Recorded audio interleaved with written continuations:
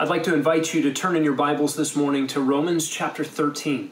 We'll begin our time this morning in God's Word by reading this passage. Romans 13, beginning in verse 1, God writes through the Apostle Paul, "Every person is to be in subjection to the governing authorities, for there is no authority except from God, and those which exist are established by God. Therefore, whoever resists authority has opposed the ordinance of God, and they who have opposed will receive condemnation upon themselves. For rulers are not a cause of fear for good behavior, but for evil. Do you want to have no fear of authority?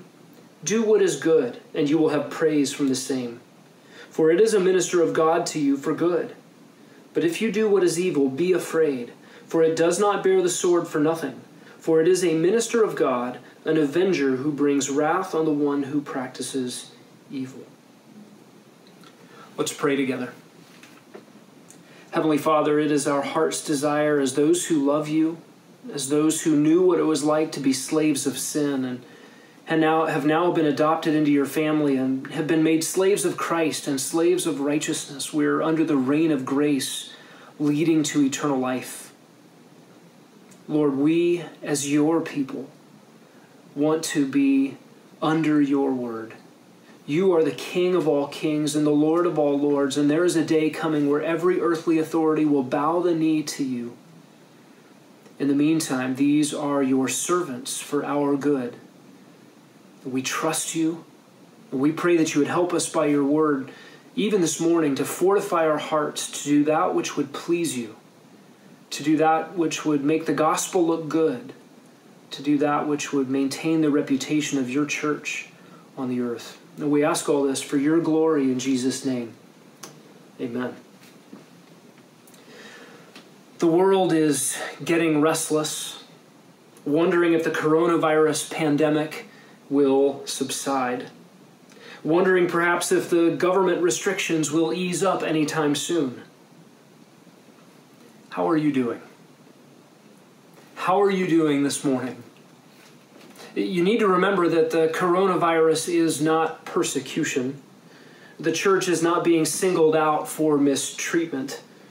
In fact, at the federal level and in the state of Arizona, the government is bending over backwards to protect religious freedoms. For this, we can give much thanks. But in the kindness of God, the coronavirus is giving Christians in our day, in our country, an opportunity to test drive our heart's response to government authorities. Government authorities not behaving in the way we might like or prefer, in a way that is at least an inconvenience, and perhaps even a threat to the way of life we've been accustomed to. So how is your heart responding to the actions of governing authorities? Is our thinking worldly, or is our thinking biblical?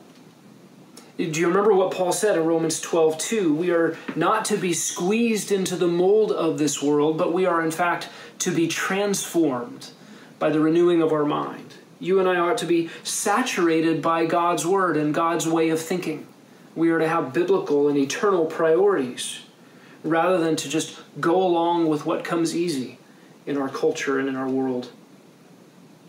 This takes for us a little bit of recalibration. And in the providence of God, we just happen to be in Romans 13 during this time. I think we need to get to the point where we see, as one writer said, that government is more than a nuisance to be put up with. It is, in fact, established by God to accomplish some of his purposes on the earth. Are you ready to see government that way? And to respond the way the Apostle Paul has enjoined us in some of the passages we looked at last week, to see human government as a gift from God, therefore to respond with gratitude, eager submission, and prayer. These things ought to be the heartbeats of a Christian response to governmental authority. This is a test for our own hearts this morning. Are you thankful for government as an institution ordained by God? Are you eager to be subject to governing authorities for conscience sake and for the glory of God and for the witness of the gospel and the reputation of the church? Do you find your heart filled with the resonance of heaven's speech? Do you pray? Are you praying for governors and for kings and for all who are in authority, lifting up holy hands without wrath and dissension? How is your heart responding this week, even this morning, to the actions of governing authorities in our state, in our nation, and around the world? The bottom line for this passage, the main idea of this section is simply this: Christians must submit to government. Christians must submit to the governing authorities. That's very clear in verse 1. Paul says every person is to be in subjection to the governing authorities. And this is the heading for all that is in verses 1 to 4. It's repeated again in verse 5 and becomes the heading for verses 5 through 7. And it's important for us to hear this command. Maybe for a few moments this morning to put ourselves in the shoes of Roman believers in the first century. How would Paul's first hearers have heard this text? How would they have read this letter from the Apostle Paul? Whether Jew or Gentile, there would have been challenges to the heart in reading instructions like this. It's going to be helpful for us to put ourselves in the imaginary shoes of an emperor or a governor in the first century in the Roman Empire. How would they have heard these instructions? Maybe in the shoes of a Roman soldier. What would it be like to hear these words from a Christian in the first century? It's going to be important for us to think about these words in light of being a believer in the United States of America in the 21st century. To think through the lens of being a student, a son or a daughter, a driver, a taxpayer, an employee, an athlete, a homeowner, a hunter. It'll be important for us to think through this passage from the lens of being a teacher or a parent, a police officer, a coach, an employer, a city council member, or a president. You see, all of us are under authority. And many of us are simultaneously under authority and in positions of authority. And what is God's instruction for us in this text? Every person. That is, it is a common duty to be in subjection to the governing authorities. There are no exemptions. There are no special privileges. Nobody gets to opt out. And we really are to be in subjection. That is, in verse 1, to recognize our subordinate place. And I think this is really the hardship for us. We don't like to think of ourselves in a subordinate relationship to some other person who is in charge of us, especially when that person is flawed. And the rebuttals, the excuses, the caveats that we like to give as a response to this command are the same ones that we give to other commands for submission in the Scriptures. And this reveals something about us, something that's not right about us. We do not like to be told what to do. And if we can find some wiggle room, some exception, then we'll make every attempt to exempt ourselves from the command to be subject to authority. And especially if I can couch my rebellion in theological language. Boy, my flesh loves the theological camouflage that rebellion provides. Whether it is the subjection of wives to husbands or children to parents, employees to employers, Christians to one another, or simply the resistance in our hearts to submit to God's word when it confronts something that we hold more precious than obedience. We just bristle at the idea of submission. I'm not going to submit to my parents when they are behaving so unreasonably. I can't submit to my husband when he doesn't listen to me. Or I won't submit to Christ and love my wife sacrificially if she's not going to meet me halfway. I don't want to submit to the preferences of others in the church because, frankly, my preferences are better. Or my boss doesn't deserve my respect, so I'm not going to give him my respect. But you know, Christian, that our obedience to God is never conditioned on our circumstances. We do not get to write history or ordain institutions or wait around until they're favorable for us in order to obey God. Ours is to trust God and to obey Him. And notice what Paul says here in verse 1. Every person is to be in subjection to the governing authorities. Notice the plural there. The governing authorities here indicates all levels of a bureaucratic regime, all levels and stratifications of the government that's over us. You and I do not get to pick and choose. This instruction is from God, and our loyalty as Christians is to Christ. You remember what Jesus said in the Great Commission, Matthew 28:18. He says, "All authority is given to me." Who is the rightful possessor of all authority? It's God himself and the Lord Jesus Christ. And here, our Lord's instructions, our King's instructions, are to submit to earthly, flawed authorities. This from the one who in Revelation 19:16 is called the King of Kings. To follow his instructions here is really to put ourselves under him, under Christ, and he is good. And so we need to recalibrate our thinking. And to do so, Paul gives us some help, some really timely help. He gives us some vital theological truths that we need to undergird this command for submission. And we're going to see these in the first 4 verses of Romans 13. Again, the bottom line is Christians must submit to governing authorities. And Paul gives us the theology that undergirds Christians' submission. We see the first element, the first theological truth there in verse 1. And it is simply this: governing authorities are from God. Governing authorities are from God. And we began to look at this last week. Look at verse 1. There is no authority except from God, and those which exist are established by God. Listen, that is a statement of absolute totality. Every government that has ever existed has only existed under the sovereign plan of the King of all kings. This has always been the case. God said this about Pharaoh in Exodus 9. He said to Pharaoh, "I have allowed you to remain in order to show you my power and in order to proclaim my name through all the earth." Whether or not Pharaoh realized it, Pharaoh assumed he'd gotten his power on his own accord or by heredity. But God was behind it.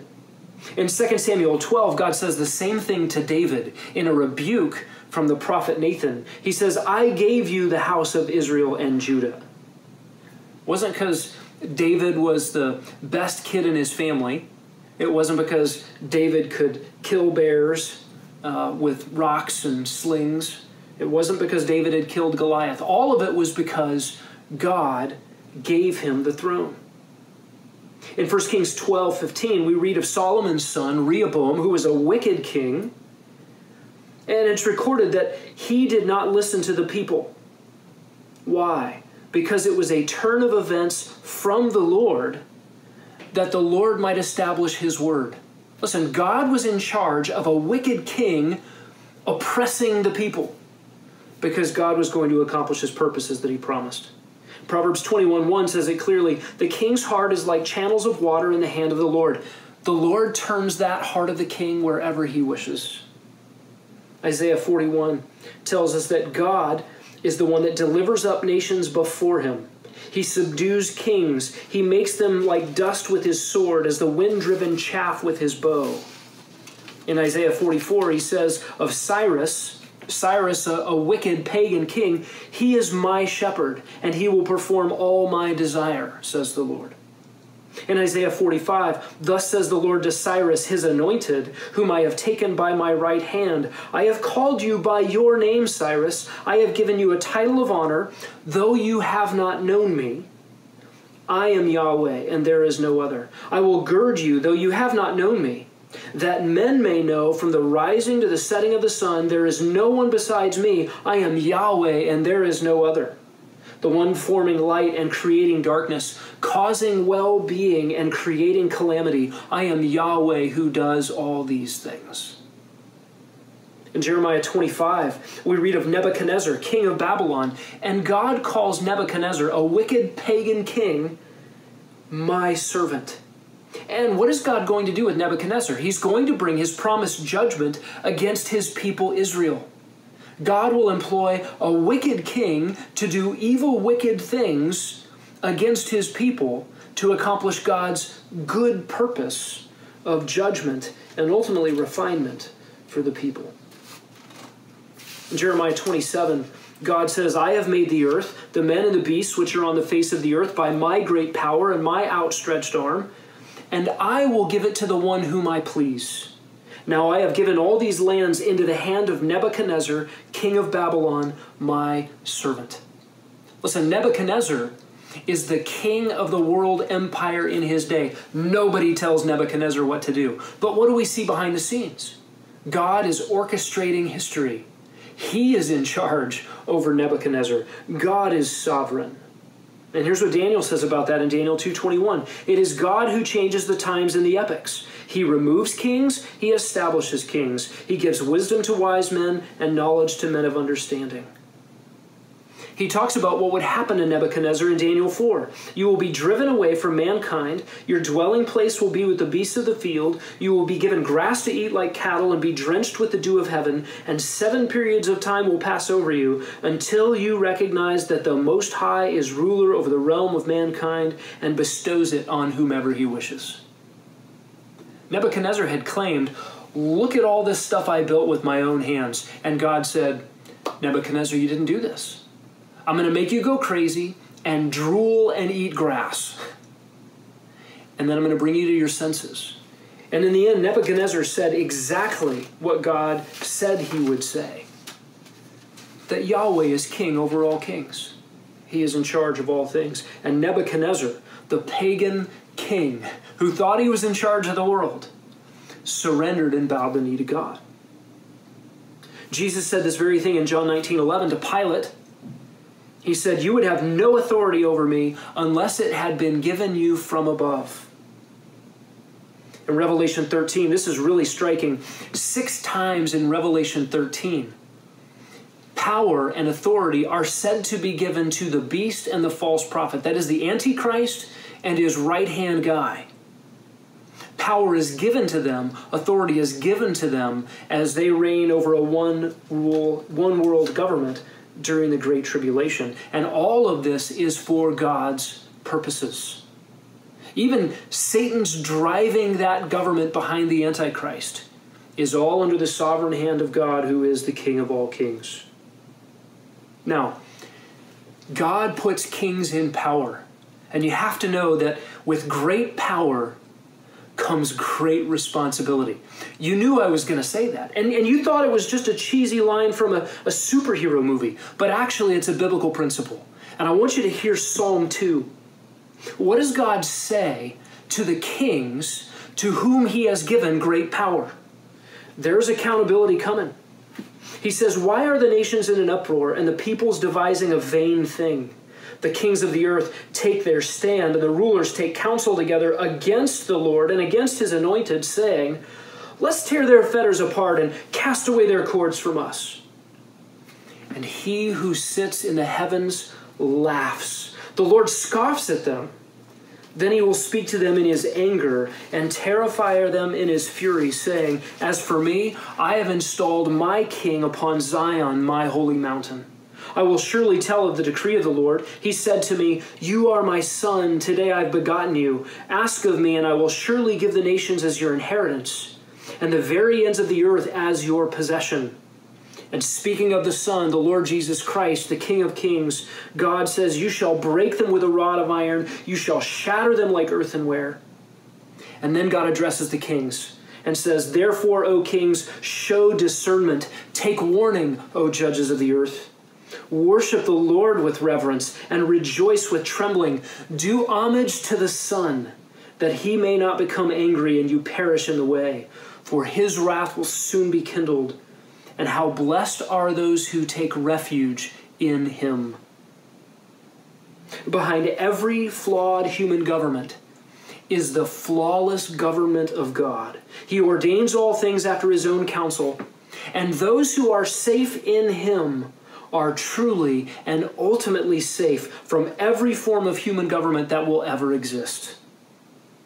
The Apostle Paul knew this, and he knew what it was to live in subjection to flawed human government. Paul wrote this letter under the Roman emperor that probably was responsible for putting him to death. And while Emperor Nero's early reign was marked by relative peace, the latter half of his rulership was marked by cruel, narcissistic tyranny. It was said that Nero watched while his own city burnt to the ground. Nero's own contemporaries suspected that Nero himself burned Rome down so that he could rebuild the city after his own image and his own imagination. And to cover his own tracks, he blamed the fire on an easy target. The easy target was Christians. They had been seen as a sect of the Jews, but rejected by the Jews and despised by the Romans. They were easy prey, easy victims for the government to say, it's the Christians' fault. Nero went on to persecute Christians severely, even burning them alive as torches in his garden parties for sport. It is likely that Peter and Paul were both martyred in Rome under this persecution. And Paul's letter to the Christians was written around 55 to 56 AD. And prior to this letter, Christians in Rome had already had to bear up under difficult government. In 41 AD, Claudius limited and then put a stop to all Jewish religious gatherings. Sound familiar? This was not a COVID-19 lockdown. This was targeted religious persecution against Jews. In fact, in 49 AD, Claudius deported most Jews and Jewish sympathizers completely out of the city. They had to leave. This is one of the things that brought a little bit of tension to the church at Rome, as Jews were banished from the city and then later were able to come back and try to filter back into a church which at that point had become mostly Gentile. And the Jews had a long history of tension with the Romans, whose empire prevented the Jews from exercising their own national sovereignty. And so uprisings were common. There were revolts. There were bands of zealot assassins. And they all manifested this underlying current of resentment that eventually boiled over into large-scale revolution.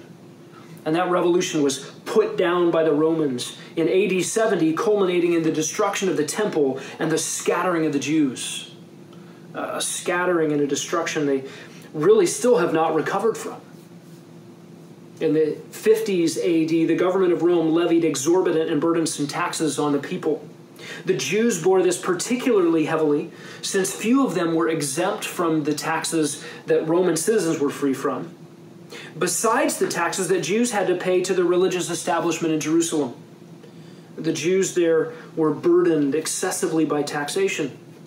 And remember that in the first generation, Christians were considered a sect of Judaism. You can see that in the conversation with Gallio in Acts 18. He thinks that a dispute between Christians and Jews is just a dispute over Jewish law. They bore all the reproach of the empire for being Jews, but the Christians were also rejected by Jews for following Jesus. So really, in a sense, they were orphaned. And when Paul wrote this letter, virtually all government officials at every level were unbelievers. There was no hope of a Christian president or Christian legislators at this point. The edicts of Claudius to stop religious meetings, and then the deportation of the Jews, and then the heavy tax burdens would all be in the minds of Christians living in Rome when they received this letter and this chapter, Romans 13. This letter, in fact, came only 6 years after that deportation. Perhaps came right in the middle of that exorbitant taxation. And Paul personally knew what it was like to be mistreated by the authorities.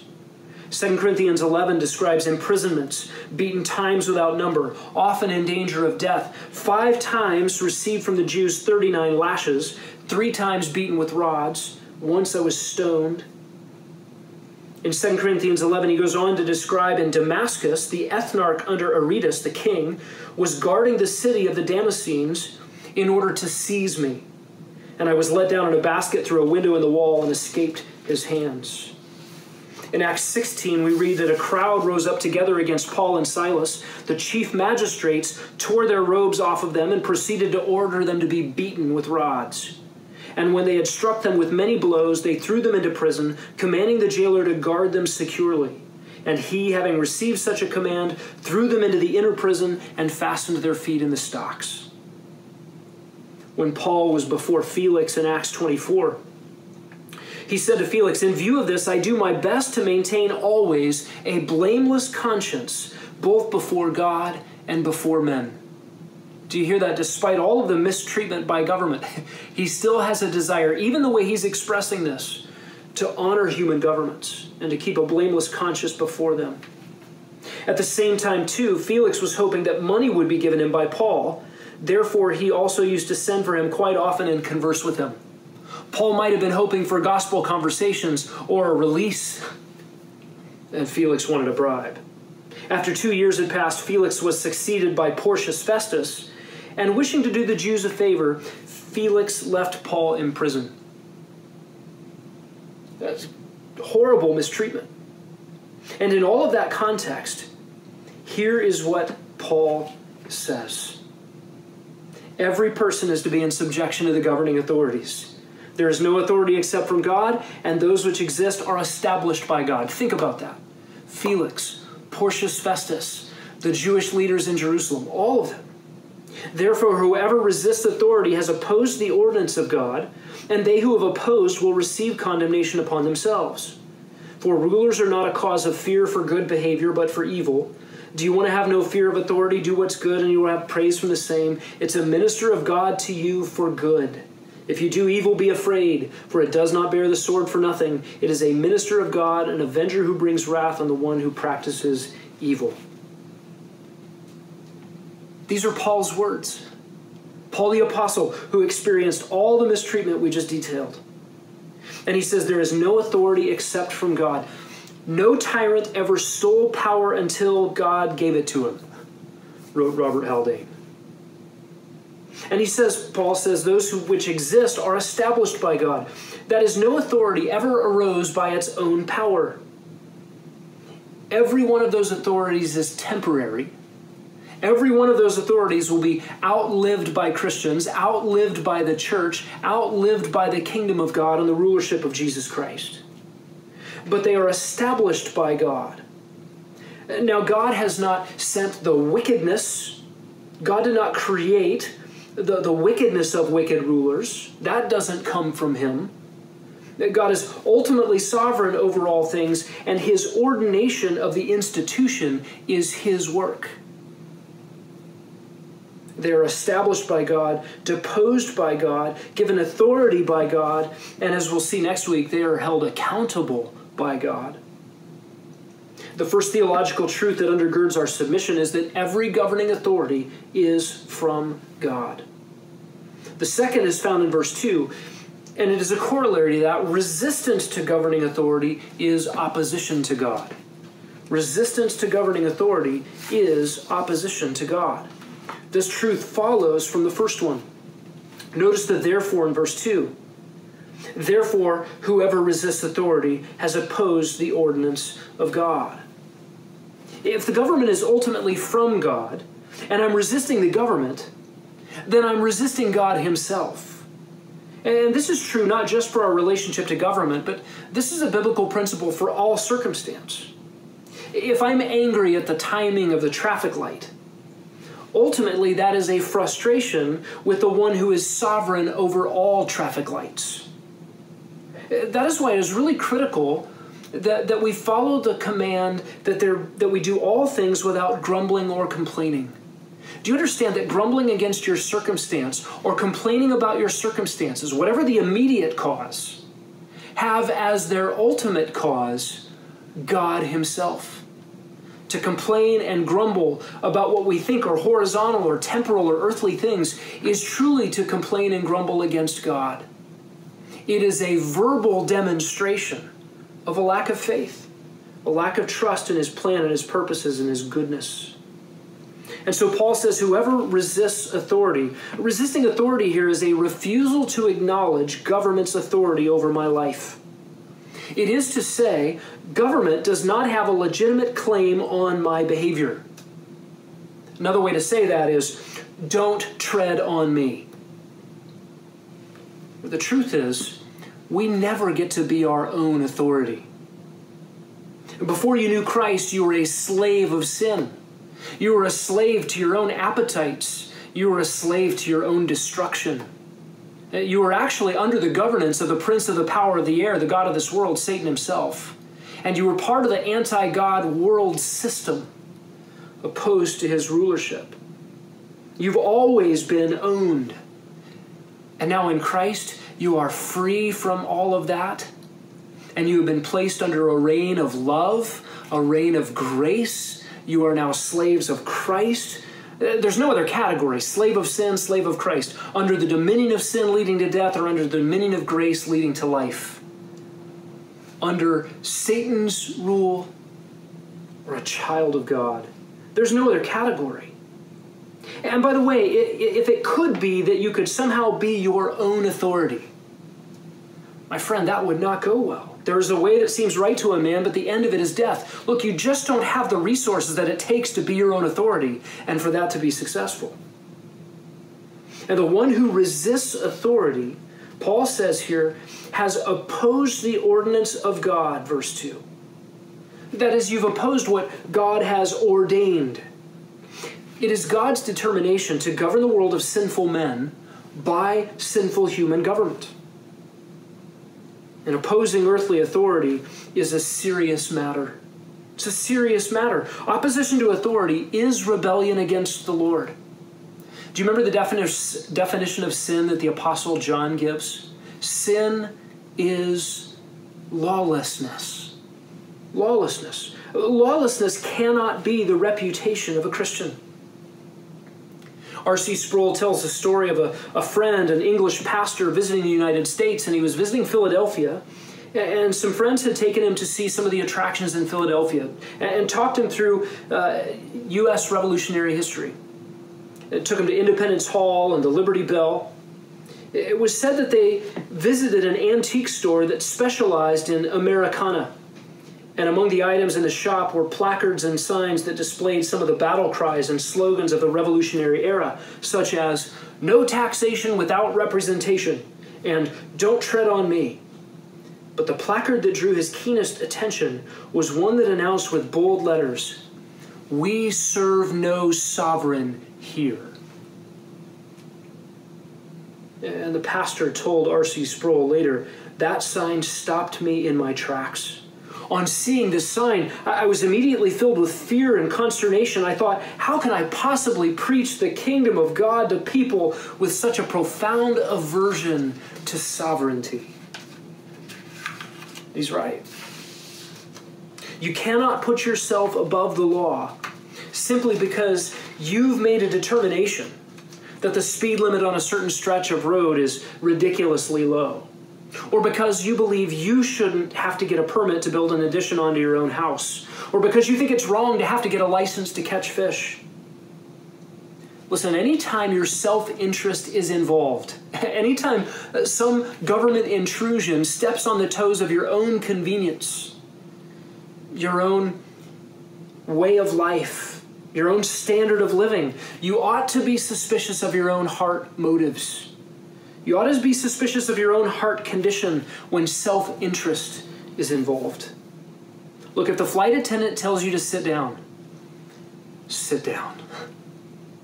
If your teacher tells you to stop talking in class, Christian student, out of submission to God, out of love for Christ, stop talking. Is it ever okay to appeal the demands of authority? Well, let's answer that question by starting from a heart of submission to authority and a heart of eagerness to trust the Lord. Look, if you have a heart of submission to authority and you are eager to trust the Lord, then the way you make appeal in a classroom, the way you make appeal to a magistrate, the way you write a letter to a congressman or call up the governor, the way you fill up the phone lines in the legislative bodies of our country will be totally different. I believe you can appeal. We're going to look at a couple biblical examples of appeal. You can call your representative. You can get legal counsel, but your heart has to be right.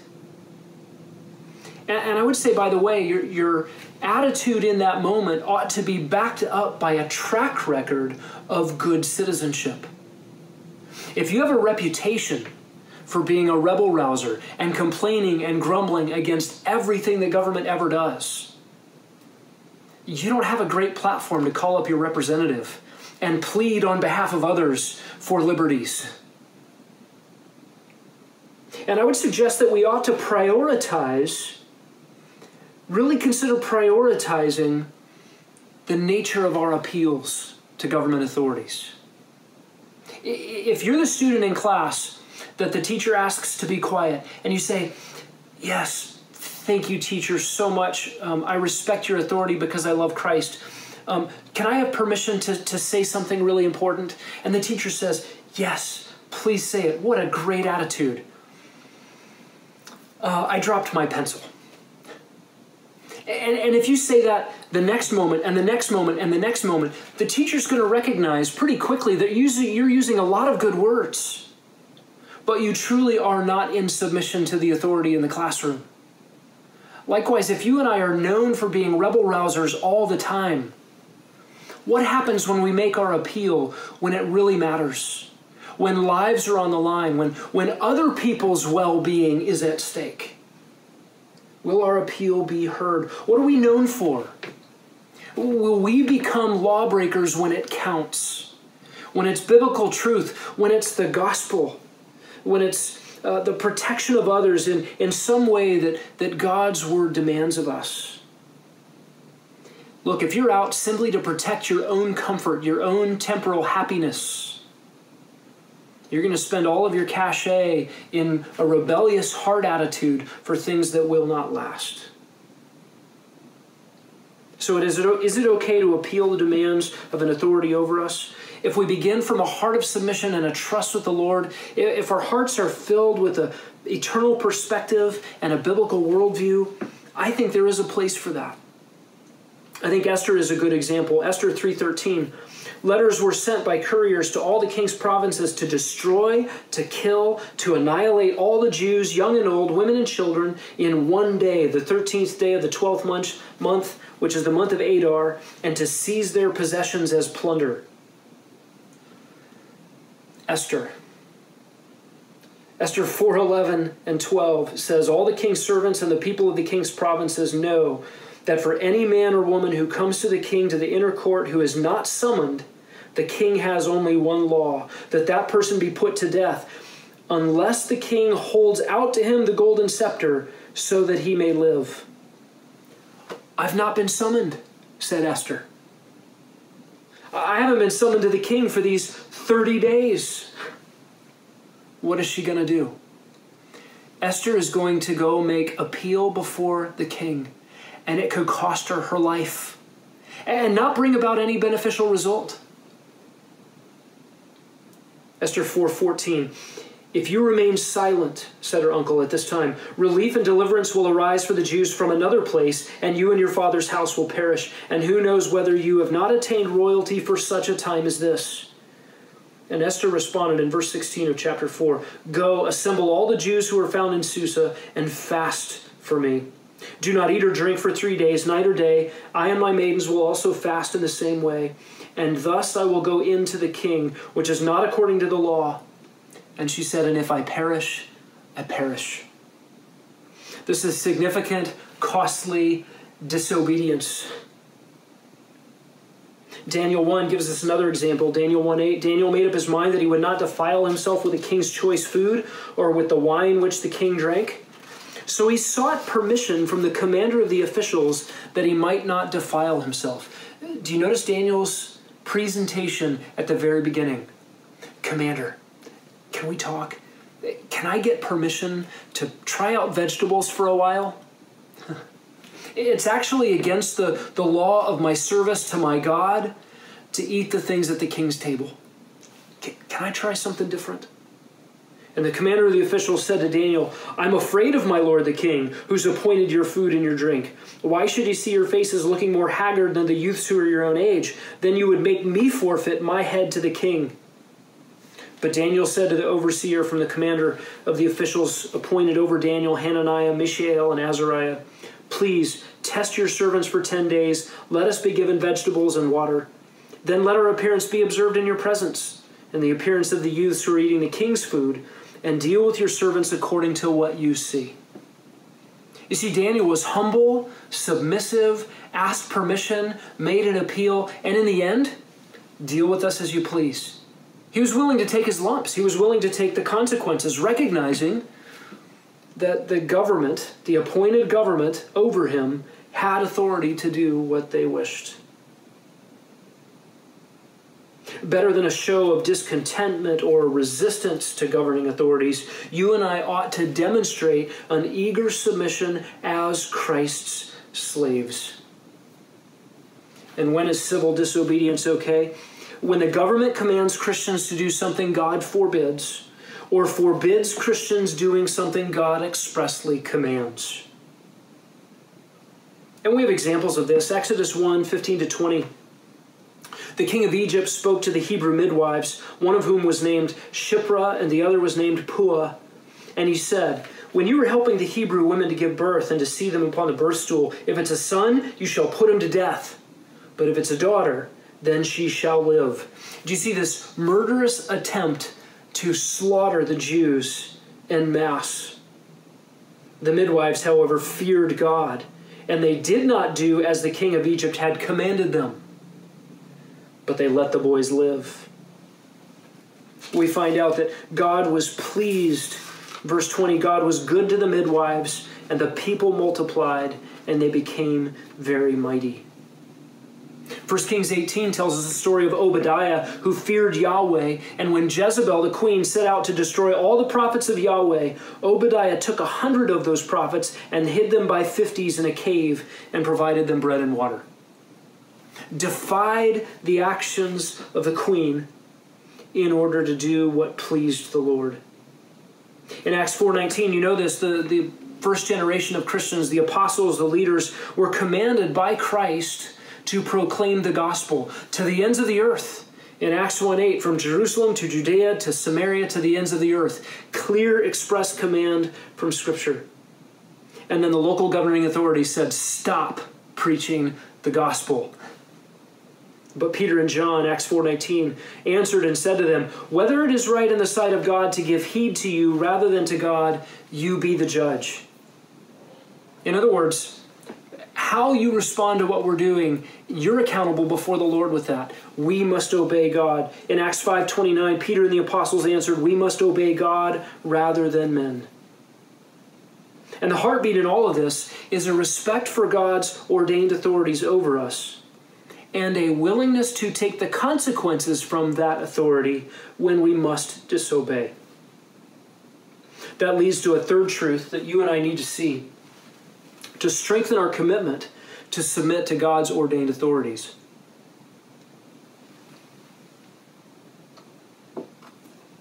First, we learned that all authorities come from God. Secondly, opposition to authorities is opposition to God.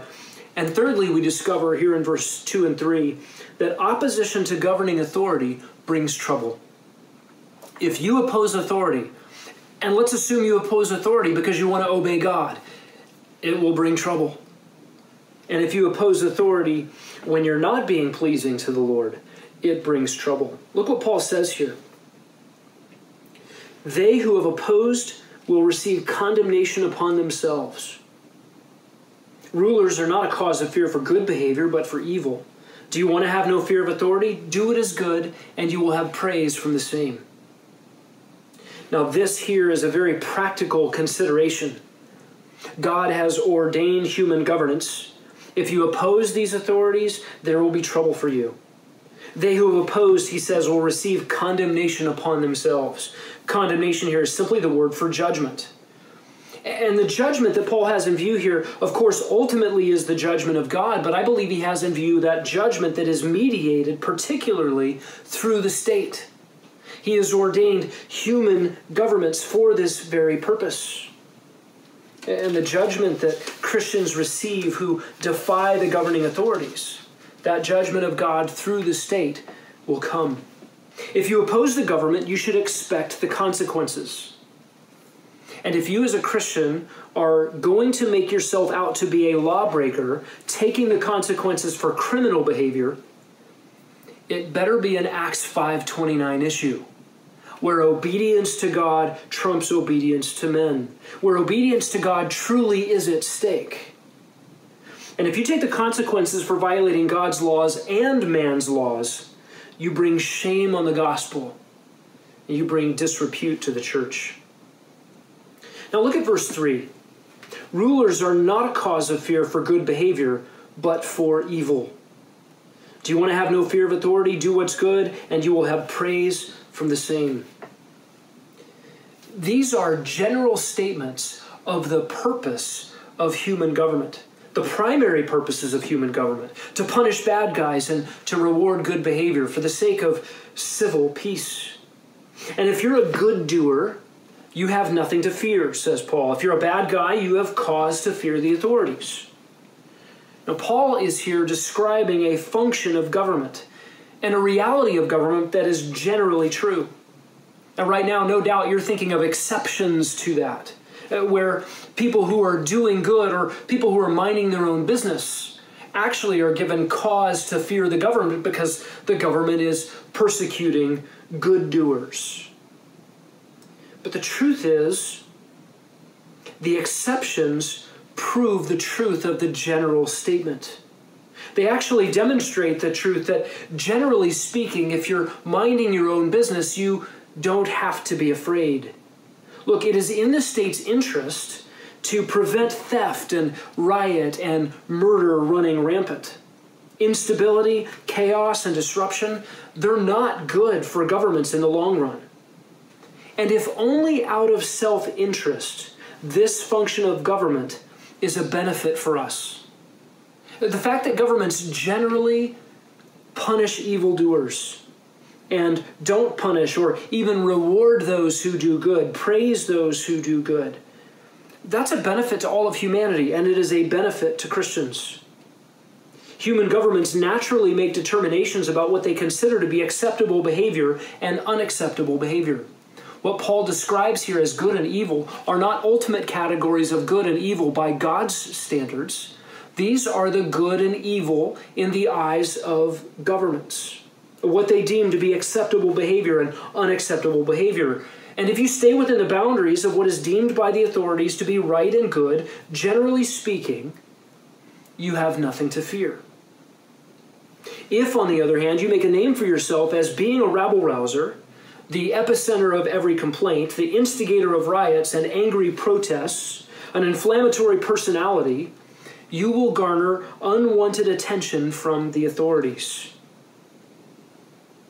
What's going to happen one day when a government decides to persecute Christians and goes back and looks through all of that stuff that's on the internet, all those things that we wrote, all of those comments and all of the threads and all those social media posts?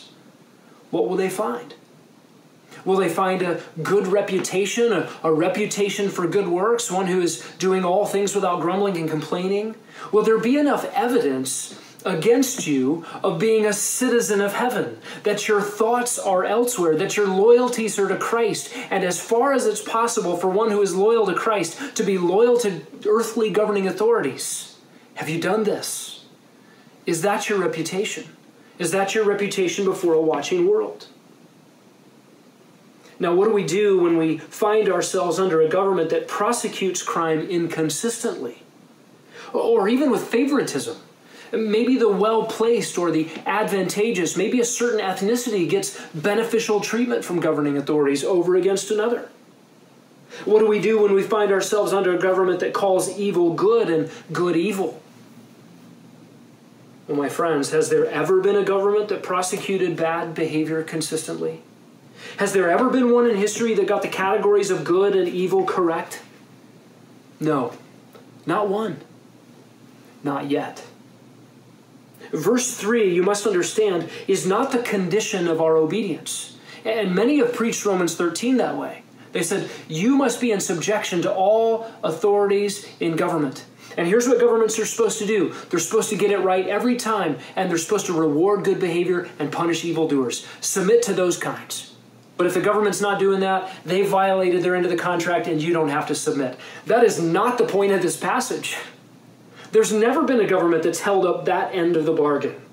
Verse 3 is not the condition for our obedience, that I will only obey the government when it accurately rewards good behavior and consistently punishes evil behavior.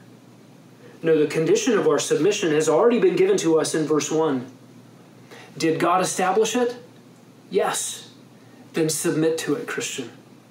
That's the condition of our obedience. Verse 3 is an explanation of the general benefits of human government. And we're going to see this more fully next week in verse 4. Over the past few months, Fulani Muslim militants have been murdering Nigerian Christians at will. Every day there's a new headline detailing the slaughter of innocents and the burning of churches and the burning of homes by renegades bent on destruction and death. The human government is failing its fundamental purpose in Nigeria.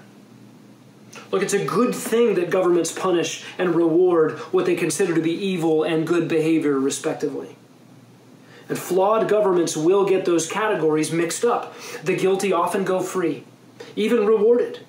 And the innocent often are harassed and punished, even killed. Paul himself would face this under Nero. Stephen faced this under the religious leaders in Jerusalem, including Paul. And Jesus suffered this under Pilate. The Apostle Paul knew all about this, and yet he has no qualms setting down God's expectation for us here in this text. Christians of all people ought to be thankful for the institution of human government. Look, the same Roman Empire that persecuted and mistreated Paul also provided protections for him and for Christians in general. You see, the Romans wanted a peaceful empire. Peace through brute force, yes, but for self-interest, they wanted tranquility. If the Roman government did not enforce this version of self-interested, oppressive tranquility, it's likely from a human perspective that Christians would have been completely exterminated. Did Paul's government persecute Christians? At times, yes. But it also protected Christians when they would otherwise have been vulnerable to their other persecutors. Look, there have been a lot of times in church history where if there had been no societal and governmental restraint, the enemies of Christianity would have wiped us out. Oppressive government is not the Christian's greatest threat. It is not the greatest threat to the gospel.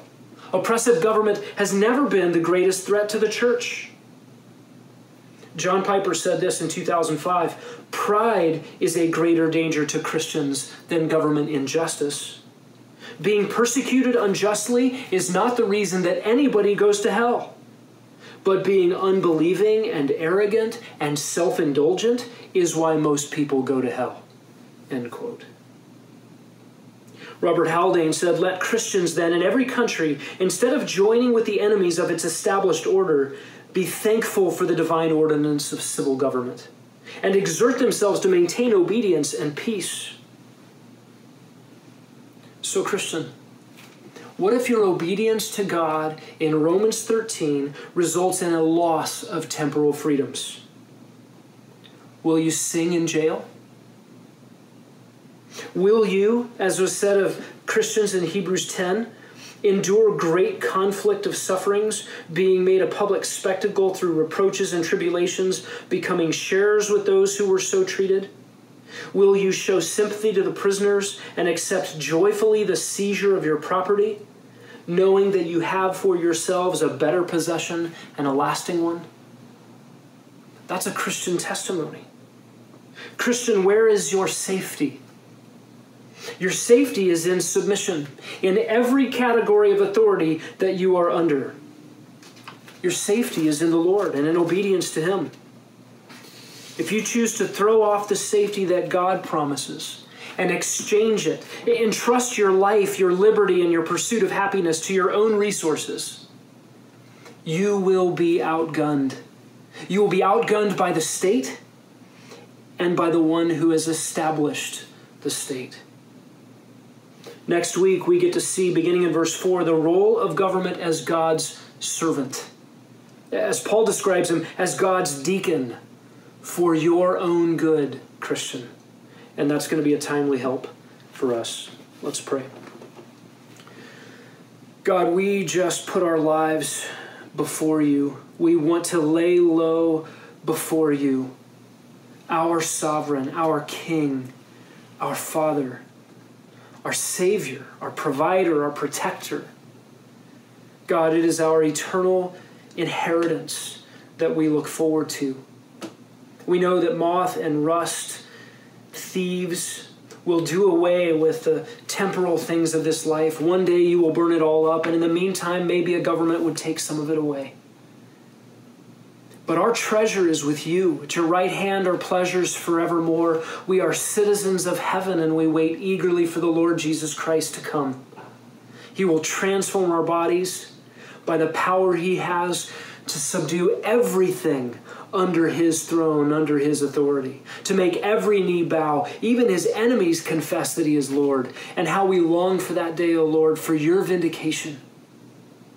In the meantime, let us be seen and known as your loyal subjects. And if you would call us to be subject to earthly kings, petty subregents who do only your bidding, oh God, let us do that gladly.